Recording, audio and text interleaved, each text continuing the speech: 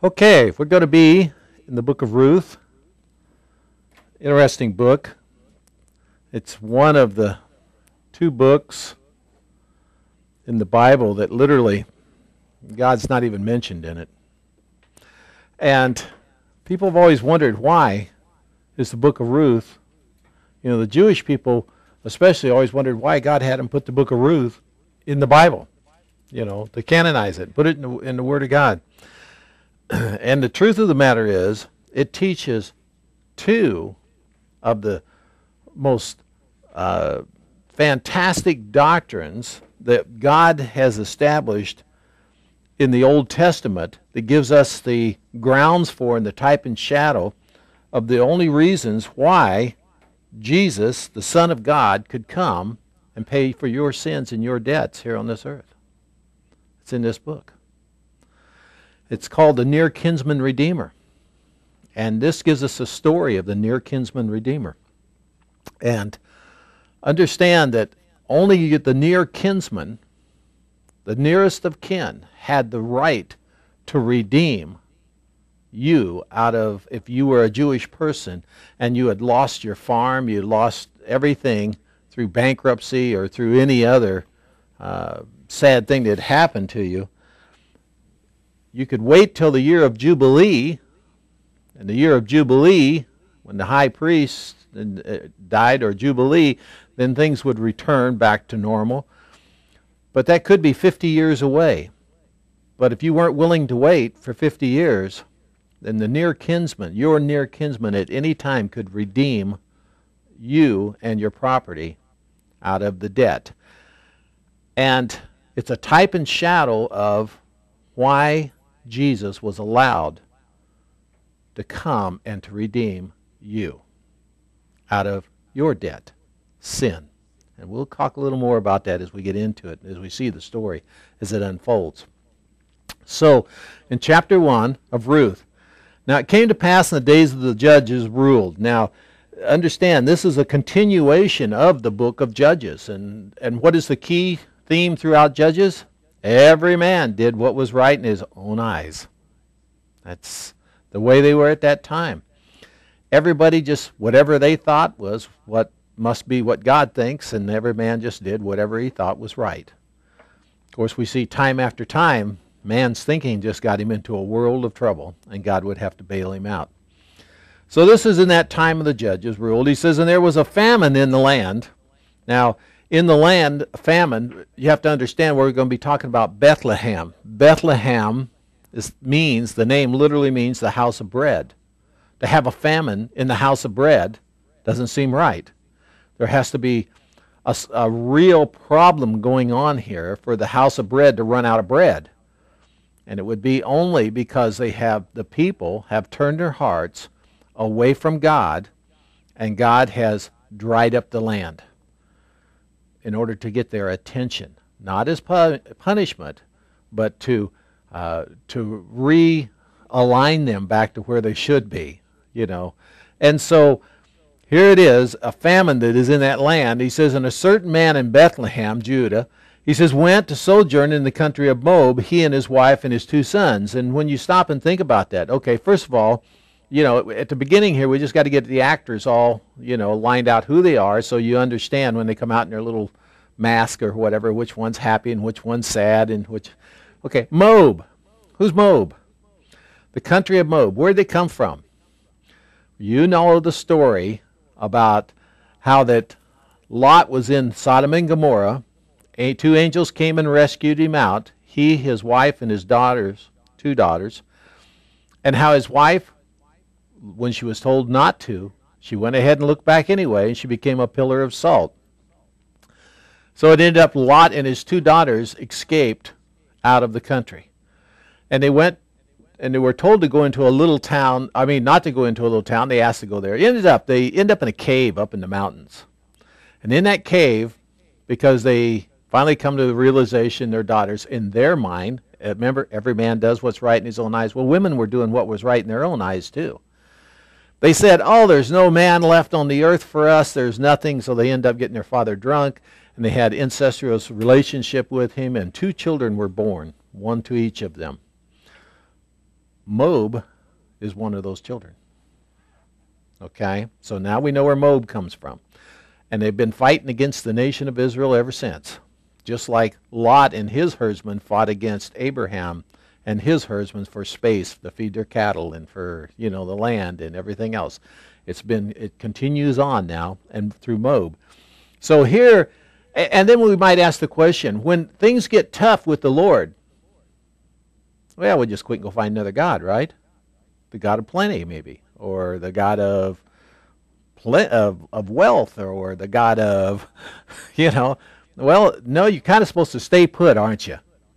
And the best thing to do is get down on your knees and seek the Lord even more so with your heart. Find out why there's no bread in the house of bread. They didn't. So this man leaves and he heads for the country of Moab, he and his wife and his 2 sons. And the name of the man was Elimelech, and the name of his wife was Naomi. And he came with his 2 sons, and Mahlon and Chilion. And they were Ephrathites, he says, of Bethlehem. Now, who else is also of that line? Well, later on, we're going to see that is spoken of exactly of David. David is out of this line. This is the great grandmom of David, King David. We'll find that out later. He says, and they came into the country of Moab, and they continued there. They continued there for 10 years. It's like somebody once said, it's a whole lot easier to get sucked up into the wrong country than it is to get out of the wrong country. 1 verse 3, and Elimelech, Naomi's husband, died, and she was left with her 2 sons. So, he's gone. They left the country. They went to a country they probably shouldn't have gone to. He dies, and she's got her 2 sons. And the 2 sons took wives of the women of Moab. Now, you might recall in scriptures that even once the temple is built, because of the Moabites fighting so much against the nation of Israel in the way they did it, and I'm not going to go into all that right now, but just know that the women had a whole lot to do with it. Well, anyway, because of that, it was said that the Moabites couldn't enter into the temple until the 10th generation. That's how long they couldn't even enter into the temple of God. They couldn't become converts. Okay, and he says they took 2 wives of these people, of the Moabites, and he says the name of one was Ophrah. He says, and the name of the other was Ruth, and they dwelt there about 10 years. And Mahlon, he says, and Chilion died also, both of them, and the women were left with her 2 sons. He said, were left of her 2 sons and her husband. So her husband and her boys are both gone. She's in the wrong place. And now you might think, well, she's being disciplined by God for leaving, her country and her land and whatever. And the truth of that is that God isn't disciplining. A lot of times God allows things to happen in order to get our attention, to get us back, to correct us and get us back on the right course and the right path. In verse 6 it says, then she arose with her daughters-in-law that she might return from the country of Moab. For she had heard in the country of Moab how that the Lord had visited the people in giving them bread. Otherwise, the people that were back in Bethlehem had apparently turned their hearts back to the Lord. Maybe there was a prophet at that time had come through and got them to turn their hearts back to the Lord, stop doing whatever it was that God was really displeased they were doing. So the rain and the harvest all came, and they had bread in the house of bread again. And she heard about it. Now, notice that it's kind of like, how strong of a Jewish believer are these people when they're led around by their bellies? Now, when I say that, you can think of the New Testament scriptures that talk about Christians that are led around by their bellies, by food. Wherever the food is, that must be where God wants me to go, And I'm the worst one to talk about that. I got saved because of a potluck. But I do like to eat. But anyway, here she is, here's this out about him. And then in verse 7, it says, wherefore she went forth out of the place that she was, her and her 2 daughters-in-law with her, and they went on the way to return to the land of Judah. And Naomi said unto her 2 daughters-in-law, go, return each to her mother's house. The Lord deal kindly with you, as you have dealt with the dead and with me.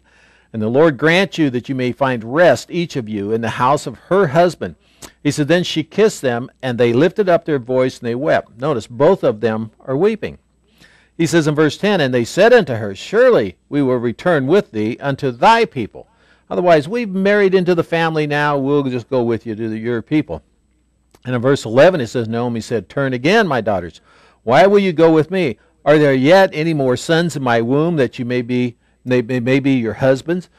It was a Jewish practice and actually a law in Deuteronomy that if a man was married to a woman, an elder brother, and he died, that the younger brother then, when he become of age, would marry that woman, and then the children would then be raised in the name of the elder brother. And, of course, that's one of the things that when they tried to trick Jesus, they threw at him, and they went through 7 younger brothers, and whatever, and then asked him whose wife will she be when they finally, and what was really funny about that story when they were trying to trick Jesus is that it was the Sadducees that were testing him and asking him that. And yet, when you know about the Sadducees, you realize they don't believe in the resurrection of the dead. But that was their trick question for Jesus about the resurrection. But anyway, she said, even if I was to have, if I could get married tonight and if I'd had a baby tonight, would you be willing to wait all those years till he's old enough to be your husband, and to raise children to him? So she says in 12, he says, turn again, my daughters, go your way, for I am too old to have a husband. And if I should say I have hope, if I should have a husband also tonight and should also bear sons, he says, would you tarry for them till they are grown? Would you stay, he says, for them, he says, from having a husband? Nay, my daughters, for it is grievous unto me, much for your sakes, that the hand of the Lord is gone out against me. She's seeing that she is in trouble with the Lord. Being a Jewish woman and of that nation, and what I'm sure she was raised in the Jewish laws and Levitical laws and whatever, she knows she shouldn't have left. She knows now she's in trouble, and she also knows that nothing happens to her that isn't gone through the hands of the Lord. There's a reason for everything, which is really good to come to that conclusion in your life. So she's telling her daughter-in-laws, no, this is not because of you guys, this is because of me. 14, he says, and they lifted up their voice, and they wept again, and Ophir kissed her mother-in-law, but Ruth cleaved unto her. I like that word. You'll get it in the New Testament, if you in Romans 10:8-9, if you believe in your heart and you confess with your mouth, it literally, it means cleave. It means to hang on. I always think about the mother monkey jumping from tree to tree and that little baby monkey hanging on for dear life because there's nothing between him and the ground other than his grip on mom. That's that cleaving. That's how tight of a grip that is. And Ruth cleaved unto her. And she said, behold, thy sister-in-law is gone back unto her people. He says, unto her little g gods, return thou after thy sister-in-law. Otherwise, Moabites had their own little gods there and whatever, and Ophir had gone back. And she's saying to Ruth, go back with her. It's okay. I free you from this, But listen to what Ruth says here in 16. Entreat me not to leave thee, or to return from following after thee. For whither thou goest, I will go, and where thou lodgest, I will lodge. Thy people shall be my people, and thy God my God. Where thou diest, I will die. There I will be buried. The Lord do so to me, and more also, if aught but death part thee and me. What is the difference between her and Oprah? Now, Oprah, remember, cried when he left her, and she kissed her mother-in-law. But she went back. You see, I liken these two girls as a type and shadow. I kind of look at them like a lot of the people that followed Jesus around when he was walking on the earth. And there was a whole multitudes of people that would, go across the lake Gennesaret, to the other side, run clear around, and they were always trying to find Jesus. He fed 3,000 one time, 5,000 another time. He healed everyone in every town that he went into many times over. And so this huge multitude wanted to be with him, Messiah Jesus. But then he went to the cross. Messiah Jesus ended up being just a human being, and they scourged him, and they put him to death on that cross. And a good deal of them just went home then. Said he was great when he was alive. Free food, healings, we got it all from him. Sure wish they wouldn't have killed him. And then there's that other group that said, yeah, he died, but boy, the words he had was life. And they just kept on believing and believing even though he was dead. And I see the difference between these two girls is one of them was married and had a life and a husband and whatever. He dies. Okay, what's the next thing in life? Let's go on. And the other one, I liken unto like Daniel, who purposed in her heart, no, I'm in this family, and I'm with your God, and where you go, I'm going to go. Where you eat, I'm going to eat. Where you sleep, I'm going to sleep. Where you die, I'm going to die. Your God is my God. You see, it's a heart transformation. It's a heart change. And I think the difference, as I see it, and this is what makes, we can't tell. When somebody says, oh yeah, I've asked Jesus into my heart, did they do that just in their head? Because they remember the time and they did it and they actually said the words. Or did it take place out of their heart? And now, what is the difference? Well, remember the parable where Jesus talked about the sowing of the seed? And he talked about some seed falls on the rocky soil, and the sun comes out and heats up the rocks, and the seed springs up real quick, and it's ahead of everything else, and it grows, and then it dies because there's no root to it. And then there's other seed that hits the ground, and it's a little slower coming up. But it comes up and it grows because the roots are deeply ground into the soil, and it's getting its life and its nutrition out of that soil, and it grows. You see, some people, I think that, son, I say some people, most all of us got started because we were in trouble. We knew it. We knew we came to that place, the Holy Spirit had finally got through. You're a sinner. You're going into a lot of trouble here, and you can't get yourself out. And we come to the Lord because of that. That's what Savior is. He threw us the ring, hooked to the rope, the lifeline, because we were drowning. But then we get this kind of hear the story about the salvation plan, and Jesus died for our sins, and we were buried with Christ, we rose again, and now we get this reward, and we're in the inheritance, and our eyes go, oh, really? Oh, gold streets. Oh, mansions. Oh, robes. Oh. And now we're looking at heaven and going, oh, king's kid. I like that, and we start kind of looking at all that. As maturity comes in the Christian walk, all that stuff starts to fade, and you start to look at him. Who is this Savior? Who is this guy? And we start to see him, and we want to know more and more who he is and be with him. And it doesn't matter if we're on the gold streets. It doesn't matter if we're in heaven or on the earth or we're what. It doesn't matter because we just want to be with him as your maturity, as it grows and whatever. I see Ruth has made a heart commitment. Oprah was a good girl. She was a good wife. She was a good daughter-in-law. But her commitment was a little shallow. That's what worries me a little bit about some Christians is their commitment a little shallow. You see, death is what brought this commitment out in Ruth.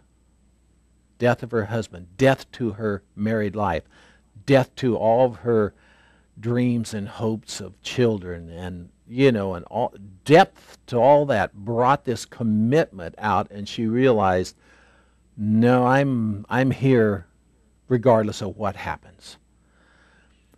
I think that by feeding the Word of God into our hearts, then when the bread dries up in the house of bread in our lives, the commitment will be there. And with that commitment, it will carry you through the drought. It will carry you through the hard time. Jesus himself went through the drought. Driven into the desert by the Holy Spirit right after he's baptized for 40 days, no food, no water. And then the greatest deceiver and tempter that's ever been created came to him and tested him to see if he could get him to sin. 40 days, no food, no water. The house of bread had dried up. But because of the word of God in his heart, the tempter, the tester, was driven away. Jesus passed the test. Now, we'll come back to that in a minute because that brings us to a real important part. Why did Jesus get to even take that test? We'll get back to that in just a moment. In verse 18 it says, when she saw that she was steadfast-minded to go with her, that she left off speaking unto her. Now, in my mind, and I want to put it in your mind a little bit, let's kind of look at Naomi as a type and shadow of the Holy Spirit. We're going to see that. Now we're going to look at Ruth as a type and a shadow of the person who wants to be with God. That's the decision Ruth has made. Your God will be my God.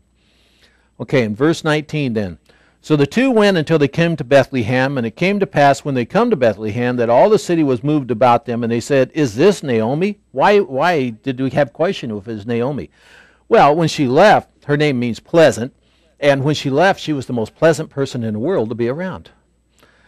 But when she comes back, she's not so pleasant now. She's lost her husband and 2 sons and 1 daughter-in-law. And she's got another one to take care of, and she has nothing to provide for her with. She's broke, and she has nothing. In verse 20 it says, she said unto them, call me not Naomi, or pleasant, call me Mara, which means pitiful. I'm just pitiful. And she says, for the Almighty has dealt very bitterly with me. The way she says this is not that she's mad at what God did. It's that she knows she deserved everything she got, but it still was very hard. That now she's come back. Understand that every time somebody leaves something that's of the Lord that's good, we have 2 cases where we see this in the Bible. One is the prodigal son. They always leave with stuff, full. But when they finally get, and it's all gone out there in the world, because the world sucks it up, and all they find themselves not only feeding the pigs, but eating with the pigs. You know, the slop that he's slopping the hogs with, he's eating. He then remembers to go back. He has nothing when he goes back. When Naomi and her husband left, they had substance, and they went to Moab with substance. Coming back after the death of all of her plans, her husbands, and everything else, she comes back with nothing. But in both cases, I want you to see something that's really interesting. The reason I brought up the prodigal son is because it's the only place in the Bible where we're given a type and shadow of the Father in heaven, and he's not seated. When the prodigal son comes, he sees him afar off, and he takes off running to him. That's how much the Father wants to bring the one back who went away. He runs to him. It's the only place in the Bible that the Father's typed and shadowed and isn't seated on a throne. When you see that Naomi comes back here, she feels that she's been bitterly dealt with by the Lord, and she has. But what we're going to find out is because of her heart and because of Ruth's heart, they end up being one of the most special people in the line of Jesus Christ coming into this world. This is an awesome story. And she said unto them, call me not Naomi, but call me Mara, for Almighty has dealt bitterly with me. And in 21 it says, and I went out full, and the Lord has brought me home again empty. Who brought her home? The Lord. Brought her home empty. Why then call me Naomi, seeing that the Lord has testified against me, and the Almighty has afflicted me?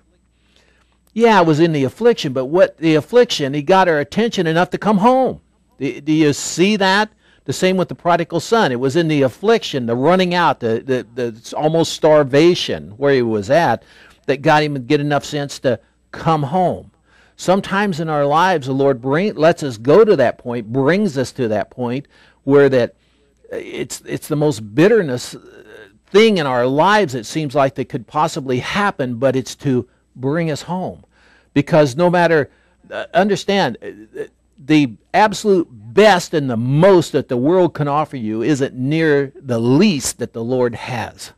To come home empty to the Lord is far better than to be in the world with everything. Paul said, what is it if I gain the whole world and lose my soul?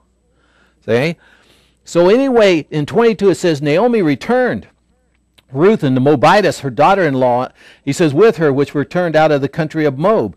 Now, what are all the Jewish people thinking when Naomi comes back with a Moabitess daughter-in-law? Oh, man. That's not good. That's not good at all. And they came to Bethlehem in the beginning of the barley harvest.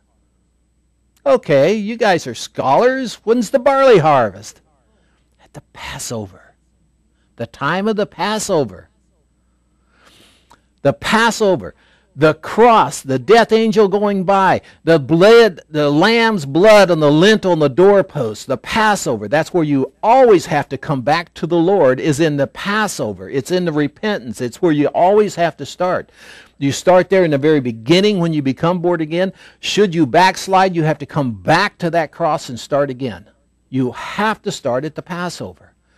But why? Because you're in the death. You're out here in death now. You got sin on you, and that's a death sentence, and you have to come back and you start there again. You start with the Lord. Okay. Now he says in chapter 2, verse 1, he says, and Naomi, he says, had a kinsman of her husband, a mighty man of wealth in the family of Elimelech, and his name was Boaz. He says, and Ruth, the Moabitess, said unto Naomi, let me now go to the field and glean ears of corn or wheat, he says, after him, in whose sight I shall find grace. And she said unto her, go, my daughter. Now they're just back, and it's the time of the Passover, and she's going to go out because this was the law in Israel. They didn't have government welfare. What they had was church, God's welfare. And the law is that when you reap your harvest, anything that you drop, it's against the law to pick it up. You go through your field. If you dropped something, you must leave it. Otherwise, nowadays, of course, with our machinery, we pretty well glean a field when they go through it. But what if the chute on the combine was dumping it and it went awry and piled up a pile of grain on the ground? Well, nowadays you'd see somebody getting out there with a shovel and some bags, and they'd be shoveling that up. But in Israel, that would have been against the law. See, the reapers were hand reapers, and they gathered it up in stocks, and if any of the grain fell out, they had to leave it. Why? Because the poor people, by law, could come through behind the reapers, and anything that didn't get reaped, they can only go through the field once. If they missed corners, and they were to leave the corners, by the way, but if they missed something in the middle of the field or something fell, the poor people, that's how they got their food. They gleaned behind the gleaners, and they could take it home, and it was theirs. That was the law that God set up. He says, and so she's going to go out to a field, and she's going to glean because they're hungry. They don't have anything even to eat. So in 3 it says, she went, she came, and she gleaned in the field after the reapers, and there says, her hap was to light on a part of the field belonging to Boaz. She didn't know it was Boaz's field. There wasn't a big sign that says, this is the ranch of Boaz. No, it wasn't like that at all. It was just a field, and there was people reaping in it, so she got in behind the reapers, and she was trying to gather up something to take home to eat.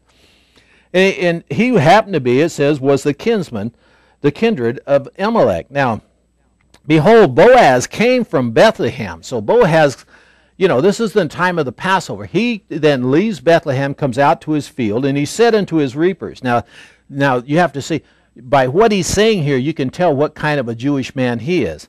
This is what he said to his hired reapers, right? The Lord be with you. And they answered him and said, the Lord bless you.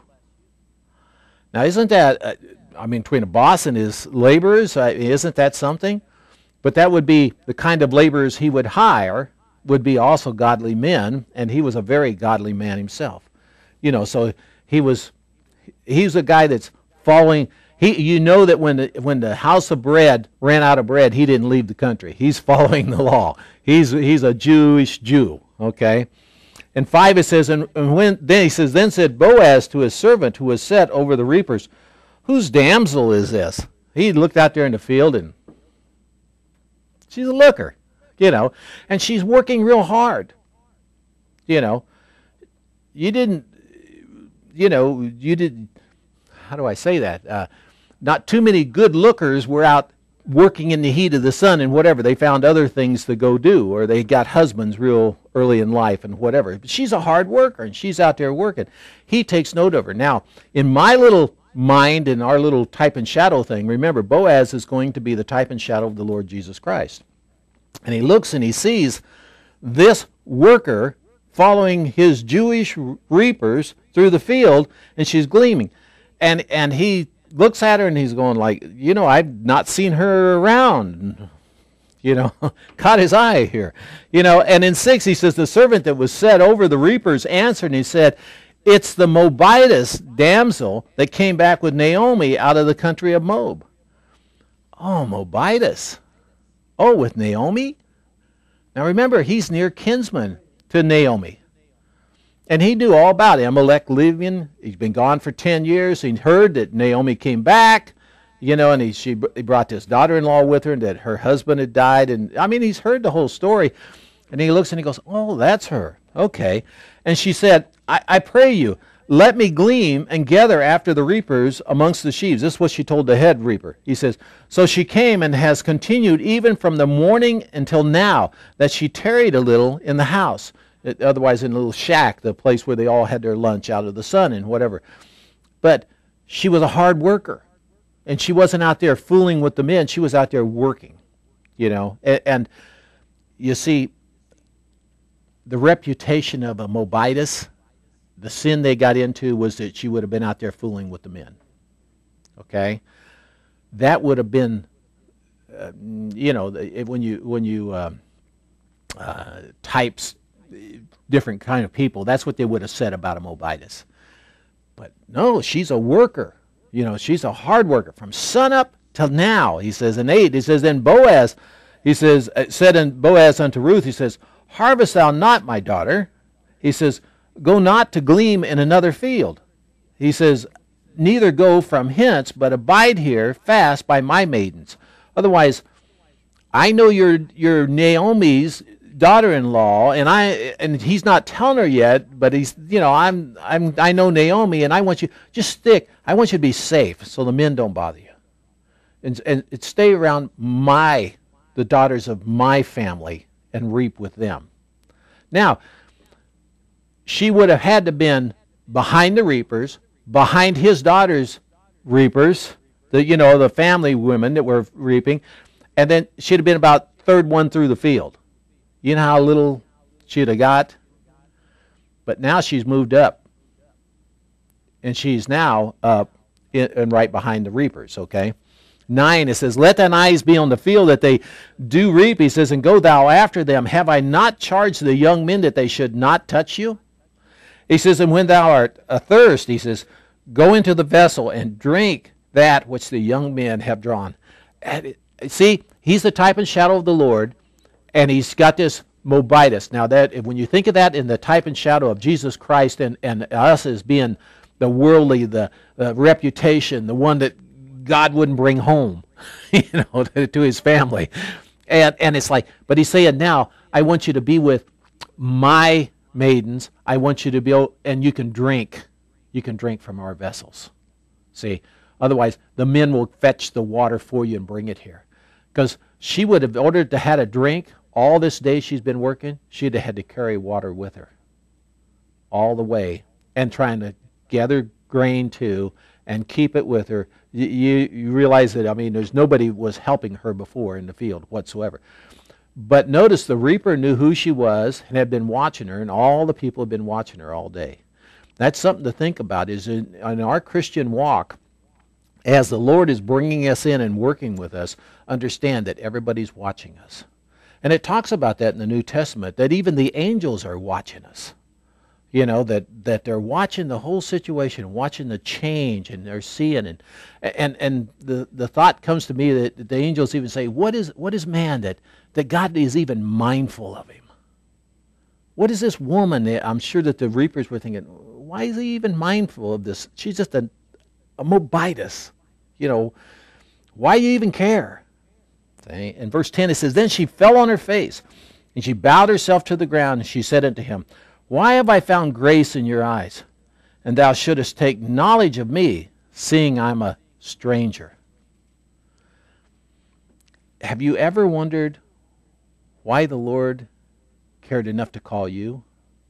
I've wondered that many times. Because I can look back at my life, all the way back, many years before I actually confessed Jesus Christ as Lord and Savior. And I could see his hand on situations in my life, keeping me from this or saving me from that, and telling me to duck when the bullets were flying or something, you know. And I can just look back and see time after time, and I'm wondering, I many times stopped and thought, why me? You know, why not other people I knew that didn't? Why me? You ever wonder that? She's wondering that. Why me? In 11 he says, and Bo answered and said unto her, it has fully been showed me, now get this, all that thou hast done unto thy mother-in-law since the death of thy husband, and how thou hast left thy father and thy mother and the land of thy nativity, and art come unto the people which thou knowest not heretofore. He says, the Lord recompense thy work, and a full reward be given thee in the Lord God of Israel, under whose wings thou art come to trust. You see that. Have you ever wondered, it says, not only are our sins have been forgiven by the blood of Jesus Christ, but now we're going to get a share of the inheritance of God. Everything that the Father has given to Jesus, you're going to get a share in that. Why? I mean, the people of this world, when someone dies, they're also trying to figure out how they can cut everybody out from getting shares so they get most of it or all of it, you know. But you're being brought in, and you know, and here Boaz is saying to her, you're going to, under the wings what thou hast come to trust, just because by faith she has come to trust in the Lord. And she's proven it with her actions of being there and taking care of Naomi and being a good, sound daughter-in-law, okay? 13 it says, then she said, let me find favor in thy sight, my Lord, for thou hast comforted me, and for thou hast spoken friendly unto thy handmaid, though I be not like unto one of thy handmaidens. See, and it is true. Jesus, how many times did he? Well, remember he said to the Gentile woman, she came and she wanted Jesus to heal her daughter who had a demon. You know, and she come, and Jesus said to him, you know, finally after she got his attention, and he held her off, but he finally said, you know, it's not fit that I would give the bread, you know, for the children to throw it to the little dogs, you know. And she said, well, even the little dogs get the crumbs. You know, Jesus came first for the nation of Israel and then for the world. The nation of Israel first. That's his heart, was for the nation of Israel. That's what was so heartbreaking, that it was the nation of Israel that turned him over to be crucified. When he returns, though, because remember, his then kingdom he was setting up with his church in the very beginning was all nation of Israel. Every one of the born-again believers in the beginning of the church was Jewish. Every one of them. Till we get down in the Cornelius' house, in the book of Acts, then we bring the Gentiles in. Now the Gentiles have basically taken over the whole church, but when Jesus left, they were all Jews. That's why we know that when he comes back, he's expecting to get his Jewish bride, just like Jacob was expecting to get Rachel, you know, when he went into the tent, because he had worked 7 years for his Rachel, and he woke up the next morning and found out it was Leah, and he'd been slipped a Mickey. You know, and Leah was in there. She had the tender eyes and whatever. Well, she is the type of the shadow of the Gentile. When Jesus returns and takes his Jewish bride off the earth, he's going to be surprised to find out it's all Gentile now. And he's going to say, what is this? I've been tricked. And the father will say to him, work another 7 years of great tribulation, and you can have Rachel too, the Jewish bride. See, that's the type and shadow of that. So anyway, she's saying, I'm not like one of your handmaids. I'm different. I'm a Moabitess. And 14, and Boaz said unto her, at mealtime come thou hither and eat of the bread, and dip thy morsel in the vinegar. And she sat beside the reapers. And she reached her parched corn, and she did eat, and was sufficed, he says, and left. And he says, and when she had risen up to glean, Boaz commanded his young men, saying, let her glean even amongst the sheaves, and reproach her not. Otherwise, the stuff they hadn't even got to and cut yet, let her go in and get all she can get. And don't say anything to her. You know, she's now moved from third position to second position. Now she's up, and she's ahead of the gleaners. Do you see that? You and I were of the Gentile sin of the world, and who was going to save us from our sins? And now, because of Jesus Christ and his shed blood for us, we're moved up not only ahead of the angels, but ahead of the nation of Israel even now, and we're going to be the bride of this young Jewish man called Jesus, the King of Kings and Lord of Lords. Isn't that amazing? How did we get moved up? What did you or I do, any of us do, that would cause him to move us up?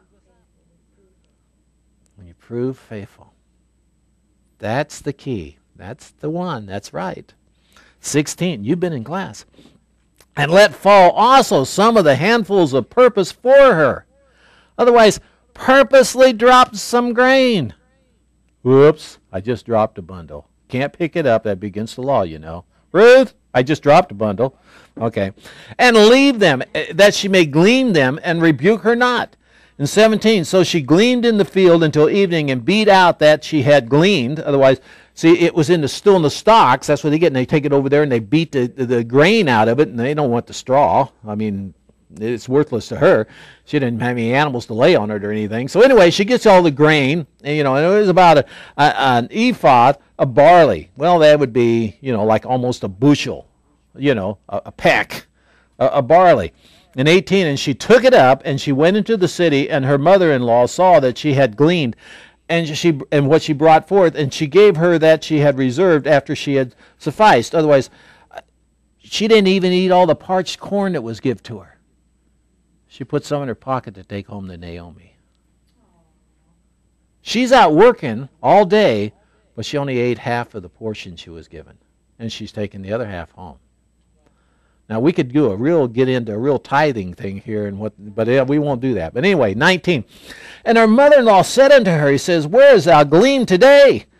And where were you? He says, blessed, he says, be that did take knowledge of thee. And she showed her mother-in-law of whom she had wrought, and said, this man's name of who I work for today is Boaz. And Naomi said to her daughter-in-law, he said, blessed be of the Lord, he says, who has not left off his kindness in the living and to the dead. He says, and Naomi said unto her, the man is near kin unto us, one of our next kinsmen. Okay. Now I got to explain the near kinsman law. This is the place where it all is going to now start and come into play, and we're going to see it play out in here. Near kinsman. Okay. When, if a person lost their piece of land, it didn't even matter if he got into a crap game and shot the dice and lost, or a card game, or just had bad years and luck and made mismanagement of the field, whatever it was. When he lost his land to a banker or to someone else, was indebted to it, along with the land oftentimes went the people. And they became then, his servants and whatever else along with the land. But remember, the land was given out by the Lord to specific families in specific areas through Moses, who then actually Joshua is the one that gave it out, but Moses is the one through the Lord that assigned it to them. And they each had their plot of land. And that to them, remember always that the nation of Israel is the fleshly type and shadow of everything that the kingdom church is to be in the spirit. God plays it out, all the playouts in the flesh of the Jewish nation. We can look at it, see the type and shadow, and see things then in the spiritual realm that we as a kingdom should be walking. That when they don't walk right, what happened to them? When they do walk right, what happens to them? We can take that and type and shadow it into the Christian walk. So the land to them is their inheritance. It's their life. It's their name. It was like, so often you ask men in America, who are you? And he'll tell you what he does. Because for somehow or other, it got to be that our jobs was what we were. That's how we got titled, They always called me a bum. No, I wouldn't. But it was like, land to them was that. To us, our inheritance is eternal glory with Him. It's to be with Him. That's our possession. We'll have the new Jerusalem. See, they had the earthly Jerusalem and the land around it. We'll have the new Jerusalem. But anyway, the next of kinsmen. When you lost it, then your next of kinsmen, if he could afford it, could, if he wanted to, come in, and because he's in the same family, he could buy that back from the banker or whoever it was now that owned it, including the people, and it would be brought back into his family, because the land was never to leave their families. It was always to be in their families. And that, if you could understand the severity of that, then you would understand a whole lot of things that went on when kings took land that didn't belong to them, and vineyards that had them killed and wanted to trade vineyards and stuff. No, that's my family's, family stuff, So what happens if the near kinsman couldn't afford it? The next near kinsman down could. I mean, it just go down the deal if they could. Or they could wait until either the high priest died, and then that everything went back to the rightful owners. The bankers just lost everything. Or when the Jubilee. So when a banker would buy a piece of land or something like that, he would think in his head, oh, Jubilee is 20 years from now, so I'll be able to own this and to use it for 20 years. So the amount of money that he would pay or lend on it would be according to what it would be valued for 20 years. But like a lease. But if a Jubilee was only 5 years away, then he'd only loan a little bit of money, because he knew at Jubilee time it's all going to return back to the family. That was to ensure that the families didn't lose it, even if they had some bad apples in it that just lost everything continuously. It eventually would go back to the family. Okay, why is that so important? See, it just seemed like, well, for the nation of Israel, that's really good. And they get the land. It doesn't go from family to family. Okay, now let's take a huge leap into type and shadow. God speaks a world into existence. There's nothing on it. He creates, without a prototype, a full-blown human being, and the angels look at that and go, what is that? It can't fly. It can't do anything. What is that thing? Made us human, but he was glorious. God breathed his own breath into him, and he lived, and he had the glory of God in him. He was made in the image of God. He wasn't God, but he had the glory of God, and he was human on this earth. That would make him, if you really wanted to look at it, the God of this earth, because he was the glory that was on this earth. He was given dominion of this earth. Adam literally was without sin, was the made and had the glory of God in him. And he walked with Jesus, or with God, every day in the cool of the evening. He was purely holy until sin came in. When sin came in, everything that he had was now transferred to what we'll type it out like the banker. Satan is like the banker. He now owns it all. He got the birds, he got the fish, he got the animals, he got the humans, he got everything. Why? Because of sin nature now was passed down, and God cursed the earth. Now the earth is totally cursed, and it's in the hands of Satan. All right?